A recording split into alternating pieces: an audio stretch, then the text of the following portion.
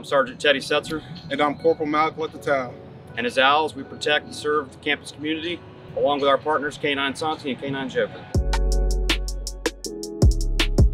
So being a canine handler is probably one of the most rewarding positions that a police officer can have. It is also one that requires a lot of time and commitment. For us to be deployed or to do a sweep would be any person of big interest, any major figure that comes on the campus. There's going to be a big gathering. Athletic activities or commencements. We're here hours beforehand, making sure that whatever facility or structure that we're in is secure. You work with people throughout the whole state. Super Bowl 53, when the Patriots were playing the Rams here at Mercedes-Benz, I was able to sweep the stadium. We also helped with the Braves World Series, the playoff run they had. I started here in the summer of 2015. Then I applied for the position of the K9 handler, and now I'm the sergeant of the K9 unit. And luckily I was given a good partner who's been nothing but loyal to me the entire time. I came to KSU in January of 2015 as a student athlete. I was a part of the first 2 years of the football program here.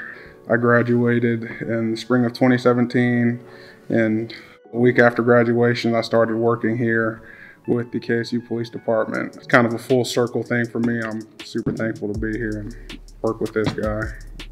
He's the best partner anybody could ask for. I'm Sergeant Teddy Setzer. And I'm Corporal Malcolm at the Towel. And we're Kennesaw State Owls.